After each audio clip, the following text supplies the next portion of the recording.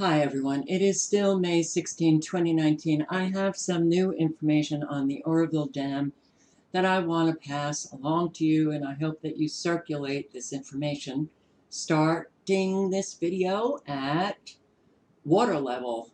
Lake Oroville is now at 890 feet, point 22. Remember, 890 feet. 890 feet. Remember that. Put it in the back of your head. All right. Well, so rare May storm slams California with record-breaking rainfall, travel-disrupting snow. Yes, they got snow. They had shut down an interstate, or no, a highway, I think. Well, tractor trailers were having accidents. Look at this rainfall. Now, I've never heard of Venado. 5 inches. Yorkville, 2.64. Santa Rosa, 2.12. Sacramento, 1.27. Yes, it's a very rare storm. Bizarre, because it's generally dry this time of year. But this storm will bring unusually heavy rainfall and a flooding and mudslide threats to parts of California. Okay, well, that doesn't sound good, does it? So, unusual May storm. Local severe thunderstorms, flash flooding and mudslides, slick roads, unseasonably chilly. Ventu sky. All right. So, this is today, right? And it doesn't appear to be much rain at all in the country. Let's just Northern California. Let's go on up here. All right, so today it's like 1/4 of an inch, 0.1 inch. Well, not much rainfall now, right? All right, let's just zoom in.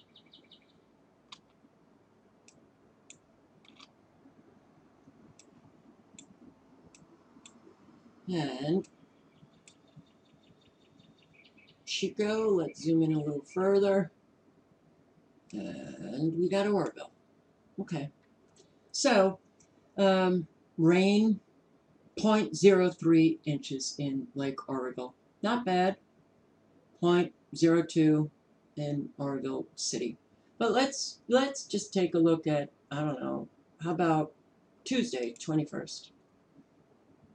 2.77, 2.75, 78. Well, I don't believe that these are daily accumulations. This is, I hope it's not daily. Now let's look at a week from now. 2.7. All right. Well, 2 inches in Lake Oroville. I heard from a subscriber who said that could push you into, the 900, 901 levels. I don't know. I'm just going to take her word for it. But it doesn't look like you've got much rain right now. Based on this satellite, you do have a lot of microwaving going on. All these ripples. All right, so no, it doesn't look like much rain, and I heard from subscribers that you had like light rain today. It's amazing, these weather reports that we're getting. Severe weather, millions at threat, thunderstorms, my God, and then you get a couple of or just a drizzle. Okay, well, they are calling for more and more. Now, those 3 storms back to back, look, I can't figure out anything anymore, not based on what I am seeing on these sites. But if they want it to come about, they can. You still have the constant, extremely low frequencies on the Oregon-California border. Earlier, which I captured, and you're just going to have to take my word for it, there were plenty of extremely low frequencies that I could see, as well as that, ripple the signatures of microwaves in use. All right, so let's just go back to the satellite for one moment, and I want to ask you guys, what is going on? Well, it looks, based on what we are seeing, severe storms right now in northern Kentucky, Ohio, and is that Indiana?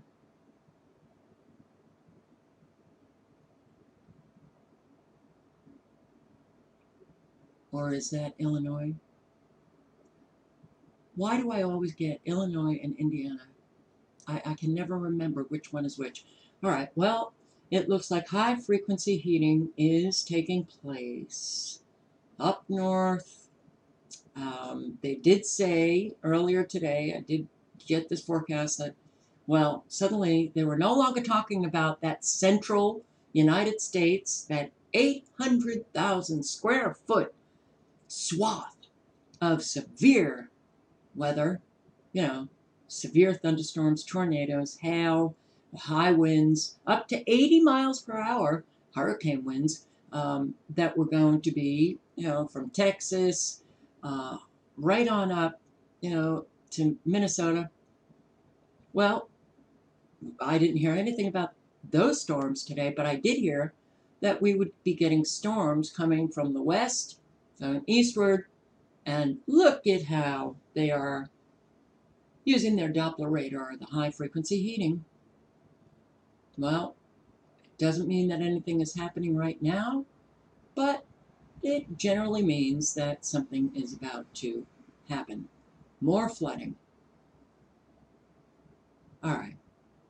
Let us know what's happening in your area, please. We also have the high frequency. Did this just erupt, or did I not see it down here in Alabama? All right. Please let us know, especially in California, what were the rains like? Well, let us know. Indiana, Illinois, Ohio, Kentucky, Alabama. And up here, oh, what am I looking at? I can't even see the boundary lines. Well, Idaho, Montana, Wyoming, South Dakota. All right, let's just go to composite radar. All right, I'm gonna really focus on California right now. Oroville Dam. So this is what we are seeing right now. Extremely low frequencies. All right. Now, I want you to listen to this. Raising some concerns for people living below the Oroville Dam. KPIX5's Wilson Walker is live in Oroville to tell us how officials are quelling fears of a disastrous deja vu. Wilson? Yeah, look, on one hand, this is a story about the rainstorm and hydrology and how this new, partially reconstructed dam will function. But on the other hand, this is a story about a new, partially reconstructed dam? trust. So there was a couple rumors about the dam breaking. That definitely broke out to a lot of people. So it was a nice little storm of circumstances that turned into a flood of online rumors, and while many of them were flat out ridiculous. Okay.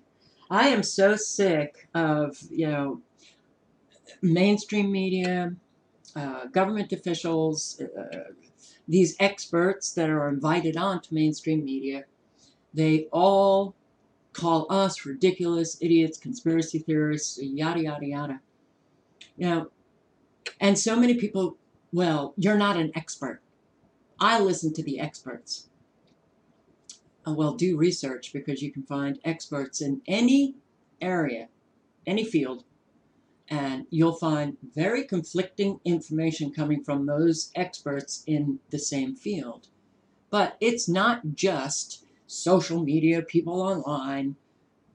It is experts like Scott Cahill and others who are raising an awful lot of questions. They have concerns, but yeah, it's presented. And look, Dave Hodges is right there. All right. Oh God, this world, man, has manifested into such crap. The chatter got loud enough that the Butte County Sheriff thought it necessary to declare that there was no, quote, imminent threat. Oh, yeah. I mean, there was a lot of people worried. I'm sure he was getting phone calls in his office. We're getting questions. Genoa Widener is just one of the people living here that has been raising concerns about the dam since the crisis of 2017. You know, when people started seeing rain in the forecast and realized that the spillway wasn't being used, and we're so close to the top. In 2011, the lake stayed at elevation 900 for the entire month of July. So it's pretty expected to see the lake at these high levels after we've had a very good water year. The Department of Water Resources insists that a full lake is business as usual, and they... Wow. Okay, business as usual. A full lake, and keep that in mind. 890 feet, full lake, business as usual. Keep that in mind. They do not seem at all inclined to draw the lake down to ease nerves. In fact, they are planning on maxing out storage with this May storm.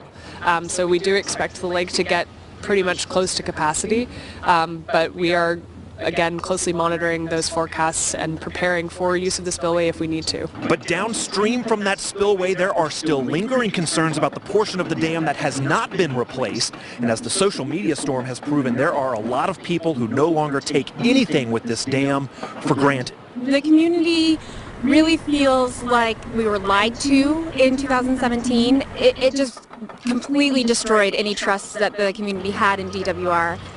And I do want to point out, yeah, they set up the situation by lying to those in this area, Department of Water Resources officials lying. So, of course, there's no trust. There's an awful lot of questions about the dam, and the Department of Water Resources is not releasing the information that an awful lot of people want. So, of course, there is no trust and an awful lot of people speculating. Now, because of these mainstream media reports that we are seeing, especially about the rumors about, people concerned, I would find it really remarkable if the Department of Water Resources if there's going to be a collapse, failure, and a flood. Okay, but then I step back and I think to myself, well, it could be like my subscriber said, who lives in this area, that it's out of control already. But don't you think good, decent people would warn the people? All right, we don't know. We don't have an awful lot of good, decent people, certainly not working in a government capacity. All right, so it's at 890, a full lake. Business as usual. Let's listen to this. Oroville, where water levels are looking very positive right now. I am with Jana Frazier of the Department of Water Resources. Jana, you guys are pretty happy. We are absolutely thrilled, actually. More than happy. This is looking really good right now. Give me some numbers, numbers that we can understand. This is a big lake. It holds a lot of water. What are the numbers telling you? The numbers right now is our lake is at 855 feet in elevation, which means we are at about roughly 92% of capacity. So then that means we're almost full. And wow, 855 feet, we're almost full. 92% capacity. And it's at 890. these are hourly readings. Let's see, because it's just 9:03 p.m. Well, 6:03 p.m. at 890. So they haven't put down the new numbers. If I remember, I'll go back. All right, but 855 is at full or near full capacity. But listen to what she has to say coming up. In plain speak, Almost full is what that means. And the historical average means that we look back over a period of Januaries over the years. And so for the historical average, we're doing really, really well. This has been 6 years of drought nearly. So that lake right now, nearly full, is looking really good. And that is a key word, drought. Compare right now, this year, compared to last year. Last year, we were at about 62, 63% roughly, so we were just a tiny bit over half. Typically in January, February, we like seeing it like it is right now. And for the last couple of years, that hasn't happened. So last year, about this time, we were in the 60s, and this year, we're in the 90s, so we're doing good. We're happy. And I think people get confused. It's a very complicated subject, water management. Lake Oroville is part of the state's water system, correct? We are the beginning of the state water project. This is the head of it. The beginning. And we're getting rain, and people are seeing water that is, how do you put it, let out of Lake Oroville? Correct. Why is that happening, and can you explain? The Lake Oroville is a working reservoir. It is built to fill and lower, go up and down, up and down, up and down. So the water that we store, we're storing from the rain inflow or snow melt inflow into Lake Reservoir, nearly 4,000 miles of watershed in the Sierra Nevadas. That's a lot. So when that water, rain, snow begins to melt, fill up Lake Oroville, if we have a lot of snow or heavy rainstorms coming, we have to save that top 50 feet of the reservoir to capture that. If we don't, then we would be in a major flood event. So this, over the past couple of weeks, we had a series of storms that we were letting water out for flood control to keep that top 50 feet empty for flood control. So we started letting water out down the spillway. People were both very excited because it's gorgeous, but they were also very angry that we're sending our water south to LA swimming pools. That's not what we're doing. We're trying to keep that lake level stable so that when rain and snow begin to melt, it has somewhere to go. We can capture that volume because that area is empty. Are you listening to this? At 855 feet. At 855 feet. We fill it. Now we're going to have to dump water at a reckless rate if we have heavy inflow. We don't want that to happen. We want it to be a controlled release. So it sounds like 855 feet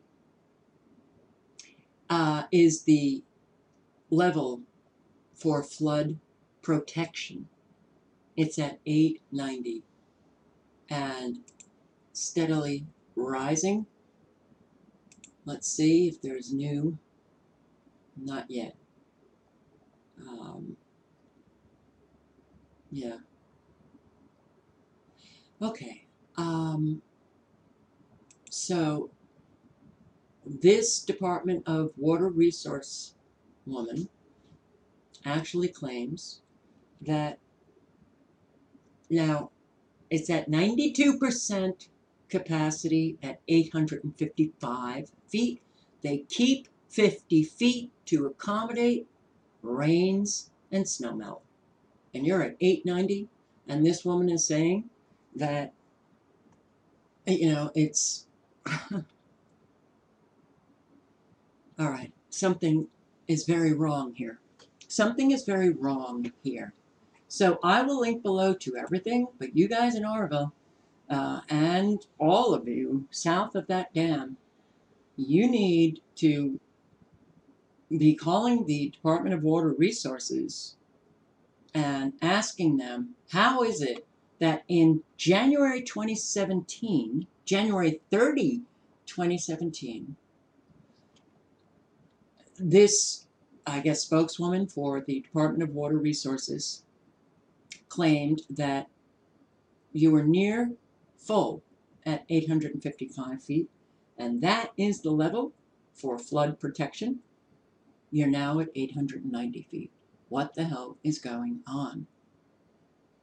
All right. Now, I am going to read some of these articles on Paul Preston's site, and I will link below to everything. You guys in this area, you need to bookmark Paul Preston's site. Again, the link is right below. But I want to go back to April 16, 2019, Oroville main spillway in failure mode. 2019, April. By the way, your Oroville Dam catastrophe in 2017 occurred February 11. Am I right on that date? January 30, 2017? Wow, okay. Well, that's seems to be highly unusual, but all right. President Trump, we have a problem. This was just shy of 1 month ago. Now, for all of you who don't understand a lot of the problems at the Oroville Dam, which I didn't until I did some research and until I read these articles, let me read them to you. The Oroville Dam spillway system was suddenly and unexpectedly shut down after 12 p.m. Thursday, April 11.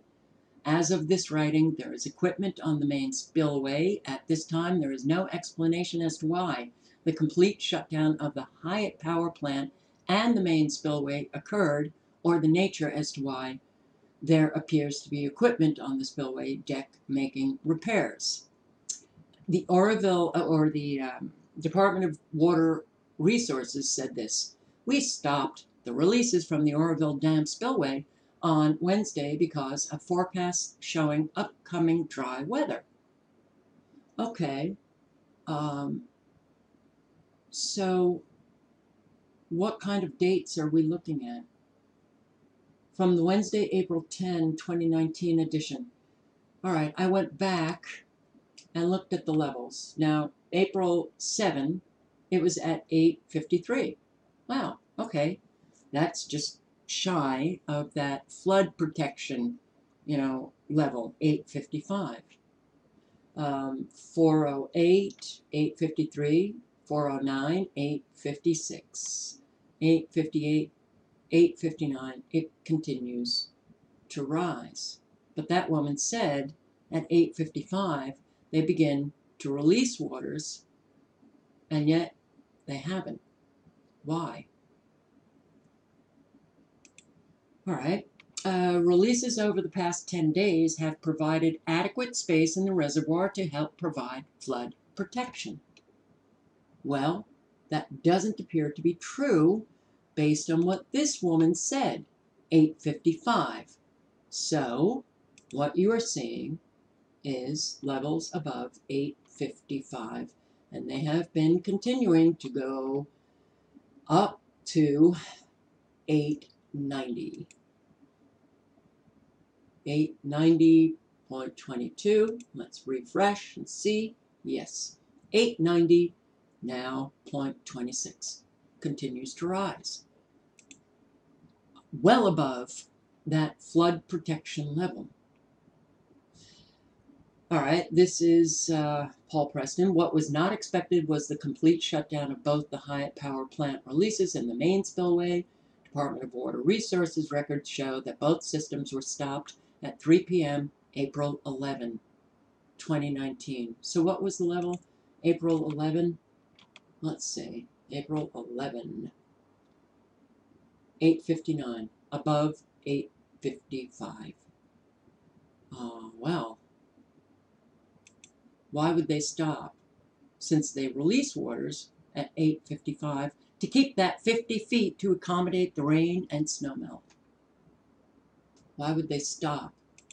Well, a lot of people have been speculating that, yeah, the first test, why they stopped? Because it failed.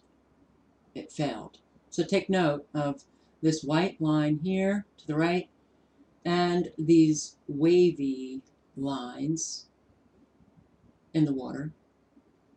All right, we'll get to that. The picture above shows the spillway partially closed but not completely sealed. Department of Water Resource officials were unable to completely seal the main gates and were forced to expose workers who appeared on the spillway surface to work in several inches of water streaming in a thin sheet down the spillway. And the chalky substance that streamed down the spillway in the area where workers were seen using equipment, that's the white stuff. All right. Plates buckling and seepage appears in the new exclusive breaking photos. Major buckling and leaking of the plates on the new spillway are appearing in photos taken yesterday, April 16. That's only shy of 1 month ago. This is the first public look at what appears to be major problems after only a few days of the new spillway being used. According to those familiar with the situation, the plates in the spillway should be smooth, not buckling, with no leakage from between the plates, as there appears to be in these photos. Buckling. Okay. All right. All of these waves and leaks. So, the water is flowing down the spillway and slams into the buckled plate seams and creates a wave. The spillway is supposed to be a flat, smooth surface. Right side of the picture are leaks as water under pressure from behind the spillway forces water through the concrete. The waves are supposed to be smooth. Okay. Engineer walks the spillway inspecting buckled seams. The water are leaks from the buckled seams. To the right can be seen buckled plates against the training wall. The plate seams have lifted, which is indicated by their black stripe appearance in front of the inspector to his right at the third and fourth plate buckling of the two plates is evident right here. Okay, so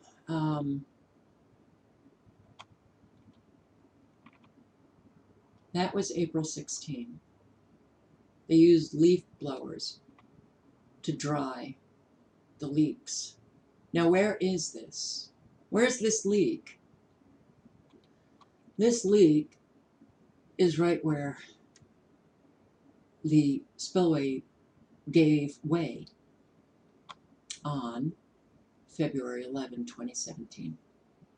Now, there are a lot of links to additional information about the Oroville Dam on the site, but let me also read some of, March 22nd, experts claim California water officials are flirting with disasters at Oroville Dam. You can read this article. Scott Cahill, who is an expert, went out with Paul Preston and inspected the dam, and this was in, 2 months ago? Only 2 months ago? Expert Scott Cahill. Water, this is what he said, water can be seen seeping from the foot of the dam and dozens of points along the new spillway. And that concrete spillway slab is now moving water, which is evolving up through the slab today, very similar to what it did before the failure in 2017. He's even more concerned with cracks in the gates along the crest of the dam, something he says is already in what he calls failure mode. The possibility exists that a cutback will occur there that will allow the pool to release. At that point, we'll no longer have control over the velocity or the amount of water that's moved downstream. Cahill said he sent his concerns to the Department of Water Resources and they ignored him. So here he is with Paul Preston, and stated here the credentials that you see displayed by Paul Preston and the yellow vest and the helmets worn by Preston and Cahill. That was Department of Water Resources protocol. You had to sign in and register at the Department of Water Resources headquarters before they would allow you to go anywhere near, the site. So now the Department of Water Resources, they're claiming that Scott Cahill never visited the dam, even though he signed and registered with the Department of Water Resources. And there he is. And they're claiming Scott Cahill wasn't there. Holy shit, the lying in this country. Oof. Well, here, maintain records of visits to the dam and spillways and have no record of Mr. Cahill visiting. So, you can check out all of the links, and there are more questions, like this gap that you see right here shows the gap in the middle where roller compacted concrete was used. This is not too long ago, guys. So here, now we have a May 12, 4 days ago. Latest photos from Oroville show increased leakage. The latest photos provided by the California State Department of Water Resources shows increased leakage on the main Oroville Dam spillway.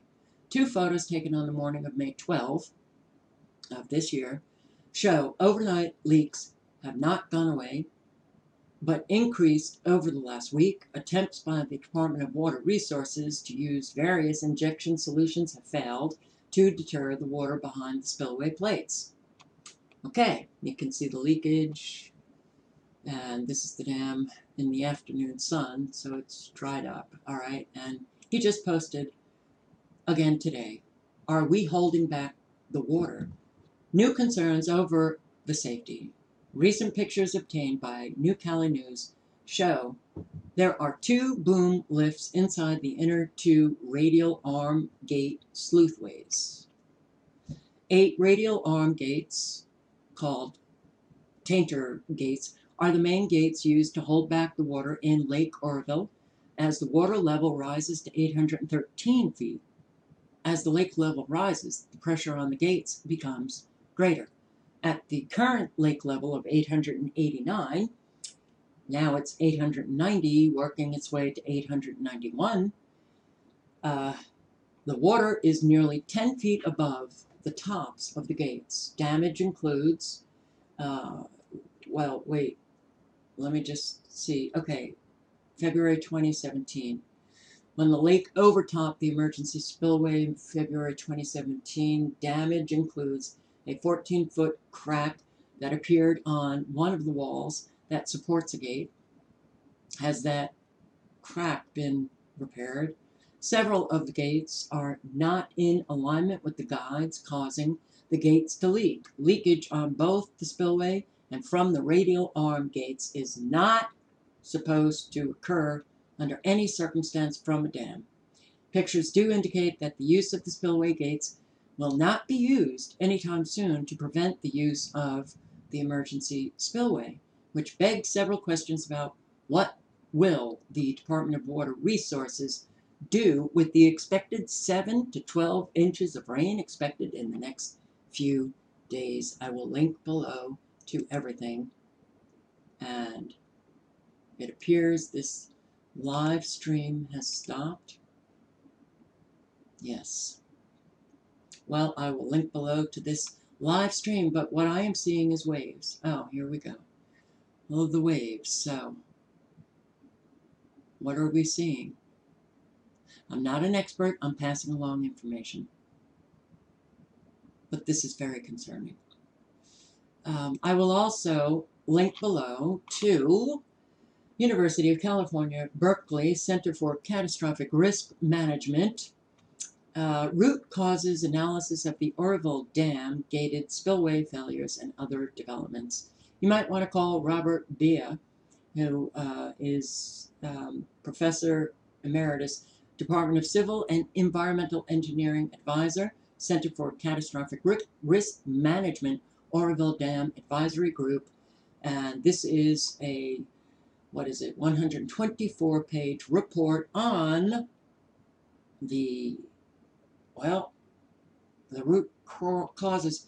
It's analysis of the Oroville Dam. Have we heard from Robert Bea? Well, I'd prefer to hear from Scott Cahill. So, any of you who know Scott Cahill, can you call him? Paul Preston, you've established a relationship with Scott Cahill. Can you call him and see what he is saying right now with these water levels at 890 feet when we have this Department of Water Resources employee saying 855, that's 92% capacity. That's that level for flood protection. We keep it 50 feet. We keep the additional 50 feet to accommodate for rain and snowmelt. All links are below. Stay safe, everybody.